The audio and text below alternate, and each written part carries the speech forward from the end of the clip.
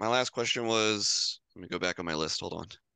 There we go. So talk of biomarker advancement has been going on for a while now, and I think we've touched on this through this conversation already. With Prilenia developing a presymptomatic study, are we now at a stage of having useful and reliable biomarkers, even for presymptomatic trials? So that's my question. Yes, and that's where this whole kind of IS concept comes in. And the ISS is really a framework that we can hang biomarkers onto.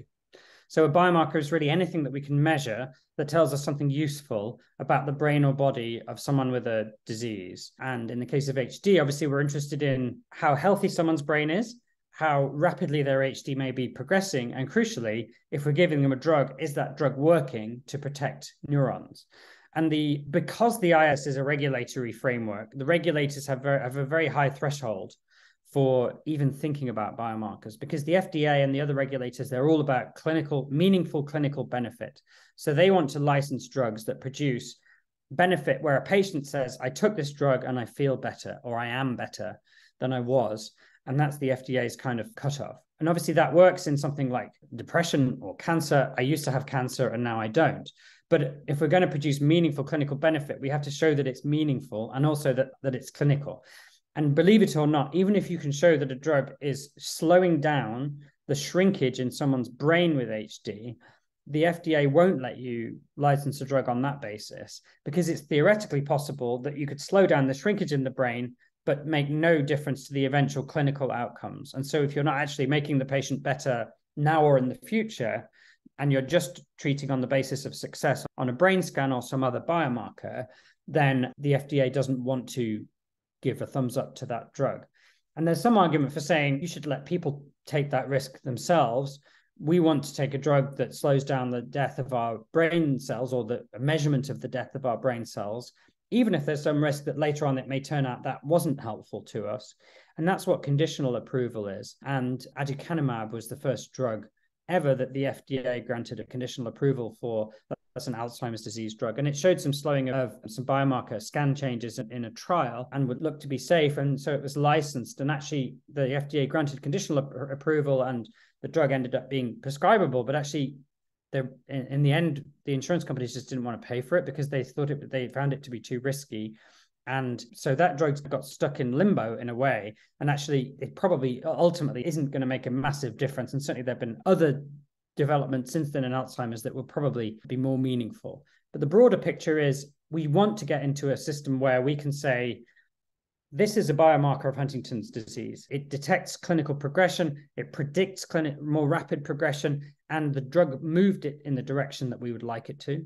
And we have reason to believe that is going to predict benefit. But I think first you really have to connect the dots between the biomarker and the clinical progression, not only in the natural history of the disease, but also in the context of treatment. So unless the FDA dramatically changes its direction, what we're going to need to prove is that if we look at something like neurofilament is up in people with HD. It's higher in people whose HD is progressing more quickly. And we suspect that if we give someone a drug that's working, the neurofilament will drop. It will end up lower than it was at the start of the trial. And therefore, that would ultimately, hopefully, produce a clinical benefit. But there is a risk that we could show that something's reducing neurofilament, but then it doesn't actually change the direction of the disease. And the IS is designed to basically accommodate the possibility of biomarker trials and present the biomarker changes in a way that the FDA agrees is rational and sensible. But we need the biomarkers to flesh it out. At the moment, we just have MRI as the only one that has enough data behind it. Neurofilament's probably next. But then we need to show that we can move it in a favorable direction, which no drug has done. And then we need to show that predicts ultimately clinical success. Once we've done that once or twice, then we'll start to get drugs licensed on the basis of biomarkers. So first of all, if you think about something like heart disease, your cholesterol's up, you're more likely to have a heart attack. That was well known. So does lowering cholesterol reduce the risk of heart attacks? Probably, but you have to prove it. It's not. So when the first cholesterol lowering drugs came out, it wasn't enough just to say this makes people's cholesterol go down. So you had to give us a license. You had to run a long trial to say this reduces people's cholesterol. And if you do that, then they have fewer heart attacks. Now, as long as your drug behaves like every other drug in terms of safety, all you have to show is that it reduces cholesterol and it's safe and tolerated, and it's well enough established that lowering cholesterol will eventually reduce the risk of heart attacks. But you have to build a solid case that's beyond reasonable doubt before you can start selling your drug to people. It's a field where there has been huge progress, though. So this is a really hard one. You ready? I love a hard one. All right. All right. We keep seeing shutdowns of trials that we keep hearing peripheral neuropathy brought up a lot. And it looks like this may be the cause of a lot of trials halting or being discontinued. We also hear a lot about medications that cause neuropathy that are approved and are on market. Is the risk of neuropathy really worth shutting down a trial before the benefit of the trial is known? Also, has the community been asked if this is a symptom that they could live with if the benefit of the potential therapy shows efficacy in slowing down the disease? Yeah, so this sounds like a question about branaplam, which was the Novartis drug that was a pill which lowers Huntington. And it was the first of these small molecule pills that was tested in HD to try and lower production of Huntington protein in the brain. The trial was stopped because, as the question says, because the drug was causing peripheral neuropathy, which is damage to the nerves in the body as opposed to the neurons in the brain. And interestingly, this was actually a known risk of branaplam because branaplam actually came from spinal muscular atrophy. It was never actually licensed in SMA because there are much better drugs that came along in the meantime. And so Novartis, along the way, discovered that it lowered Huntington and then decided to test the drug in Huntington's disease. And the trial was stopped late last year or early this year. I can't remember. Few months ago, because the drug was, because there were electrical signs on electrical testing and on clinical testing and on blood tests that the drug was causing peripheral neuropathy.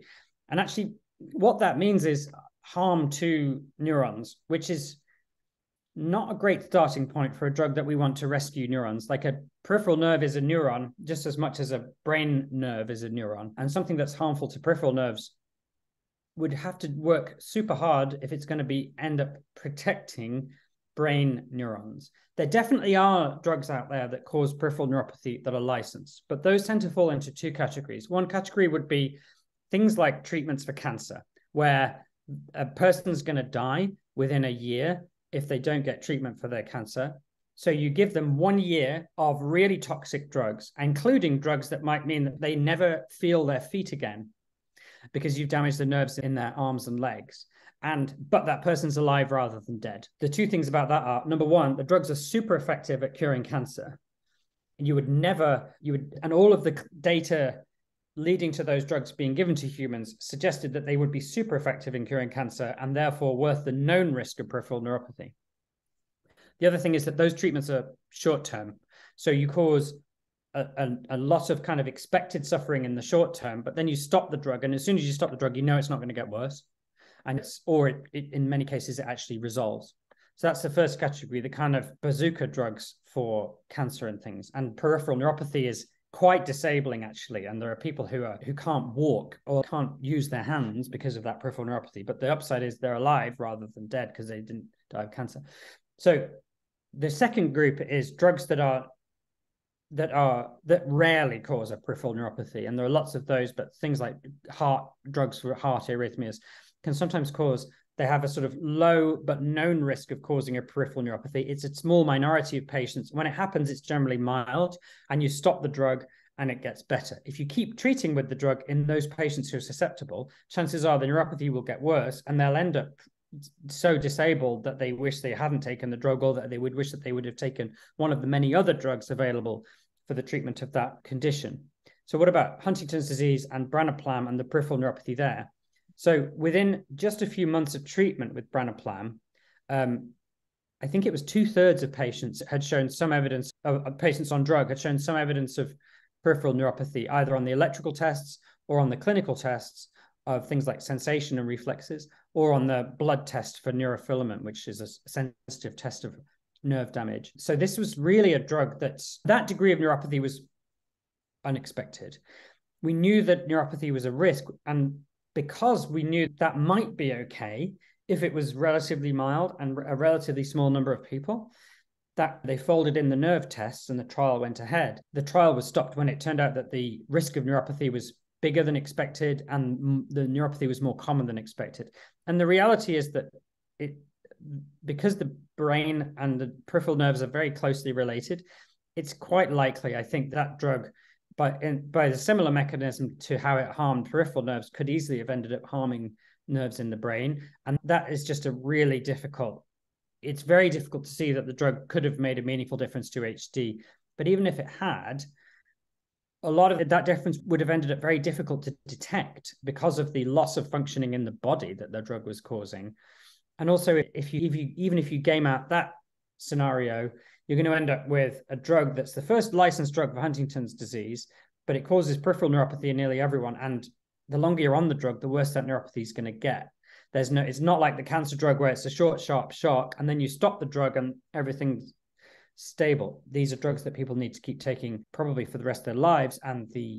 So it's just really, there was a decision the company I know took reluctantly, but in the end, really everything converged on the idea that this was an unexpectedly severe and common degree of neuropathy. It may not have been the only issue in the trial, and we're waiting for the full results of things like the brain scans and the clinical data from that trial to come out. But it's not that neuropathy is automatically a deal breaker in HD or any other condition. It's that the neuropathy is a sign that the drug was problematic in ways that were worse than expected, that could have a direct would have made it very difficult for the drug to show that it had any benefit at all. And so, yeah, that's why it was discontinued. But actually, other drugs with a similar mechanism are still being tested, and those drugs don't seem to have the same neuropathy issue. So it's not like this is an inevitable consequence of Huntington lowering. What I'm saying is, even at the level of experimental drugs, the HD community doesn't have to accept that peripheral neuropathy is an inevitable consequence of testing drugs to lower the Huntington protein. We know that there are other drugs in this class and other drugs licensed for SMA that have a similar mechanism.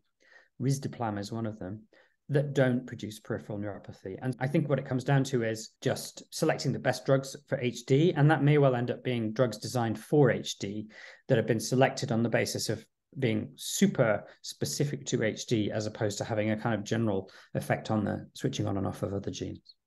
Sure. Thank you for that. I think people just get so excited when they hear about a new trial and it's hope. Right. And so it kills you, and you're struggling to find any answer. And no one really talked about how you may end up in a wheelchair for the rest of your life. And they didn't present it like that. No, absolutely. And these things come out in such kind of little drips of information. There's a minimum amount of information the company has to publish. And then there's saying anything beyond that before the data have been fully analyzed could end up meaning that you say something that later turns out not to be true. So obviously they're cautious about that. They also don't want to spook people away from the field in general. And these things are always a balance. I don't think there's any good way to handle these information releases. If the news is bad, it's going to feel bad. All we have to do really is try to get back on the horse as quickly as possible. And for me, this has been a big thing in the past 2 years, because we're coming up on the 2-year anniversary of the failure of the Generation HD1 trial. And obviously that was heartbreaking for everyone. And it's only a failed trial if we don't learn as much as we can from it and then use that information to build a better drug or a better trial. And that is what's happening. But if something bad happens, it's completely appropriate for everyone to be sad. And thank you for being so thorough on that, because I think it's something that's a little bit misunderstood as far as there are some side effects that come through with trials, but what are we willing to accept? And what does that mean long term? Like, there's just so many different degrees and levels of each trial. So I think you being thorough is going to be very helpful. Gina, that's a really good point. And actually, if there was really good evidence already from that program internally at Novartis that it was causing a peripheral neuropathy and that was more severe and more common than expected, but that the drug was knocking it out of the park in terms of rescuing brains, the company would have said that, and they would have plowed ahead and really doubled down on developing the drug. The company's only, having spent all that money on setting the trial up, the company's only going to pull out if there isn't really any realistic prospect of producing more good than harm. Absolutely. And it's interesting because I'm like on the side of the question going, Absolutely. We need to be able to have that choice. And then when you're like, it shows signs of neuron like depletion or damage, I'm like, oh, that's Yeah. that's why I don't make these decisions, right? I'm not that educated for Right. obvious medical things. So as a community member, I'm like, oh, that's a big thing I didn't think about. So that's actually another really important point, Trina, which is that so many people in the HD community are so enthusiastic about research and about science and about wanting to do everything that they possibly can and wanting to sign up for anything. I've had so many people say to me in clinic, you can do anything to me. I don't care if it kills me, right? Yeah. Do what you need. I just want to help my kids or my nieces and nephews. And that's an incredibly generous thing to say. Yeah. But it also puts those people in a vulnerable position where actually if a company or someone is unscrupulous, they could say, these are people that are willing to do anything. So I'm going to do something that doesn't have much chance of working, or right. I'm going to minimize the effect of the description of this particular side effect, which I know is a risk. And because these people will do anything, maybe I'll get another round of investment and then I can buy a yacht. I'm not saying that was what happened here. In fact, the opposite happened here. I think the company conducted itself really well. But there is that risk. And it's something that we've seen. We've seen people who have said, gone online and basically typed into Google, I have Huntington's disease, I will do anything to rescue my brain and rescue my kids. And that's where you end up with trips to Eastern Europe to have stem cell injections or like shark cartilage or that kind of thing. And it's like there are unscrupulous people out there who will take that positivity and that generosity and unfortunately exploit it. And part of the reason the regulatory framework has ended up being so cautious is to protect people, so try and make sure that enthusiasm and that altruism and that selflessness is less likely to be exploited, is more likely to be put towards genuine scientific advancement. Yes, and I'm sure you've seen it in some of the different groups online where sometimes people don't get fully filtered. And so we'll have somebody in there, I was cured from Huntington's from taking these vitamins. And you're just like, help, because the average Joe, let's say, that doesn't have any neurodegeneration going on might read that and go, okay, come on. But somebody who is in later stages HD that may have just that cognitive decline where they're hopeful, but they're also maybe not able to think as clearly as they would have prior to symptoms showing up, might jump on that and might spend thousands of dollars on these vitamins because they're impulsive and they're just trying to save their brain. And so it's a vulnerable state and it's scary. Absolutely. And it's a real issue. Like 2 of my patients in London have paid to fly to the Greek island of Lesbos. And a neurosurgeon, a sort of very charismatic neurosurgeon there, has said, I have an operation that will cure your Huntington's disease. And he makes incisions in the brain. And the neurosurgeons I've spoken to who have seen the scans of these patients have said this is a very well-conducted, technically well-conducted neurosurgical operation that anyone who knows anything about the brain will tell you can only do the patient harm. There's no prospect of this doing anything other than harm. And yet this is something that's been allowed to happen. And sometimes the motivation is money. Sometimes the motivation is, I don't know, I guess fame or notoriety, but it's a real problem. And it's basically the main reason why we set up HD Buzz in 2009 was that Jeff Carroll and I were, what's a polite way to put it, gossiping about the information that was available out there on the internet and what you saw when you Googled Huntington's disease research or Huntington's disease cure, and how it was a lot of these things that anyone who knows the science of HD would tell you there's no way this is going to work. These are obviously scams to people who are in the business, but if you're not in the business, and most people aren't, then it can be very difficult. And so that's why we basically set up HD Buzz to be plain English, HD research news. If we say something's unlikely to work, hopefully you can believe that. If we say something's got a good chance of working and is ethical,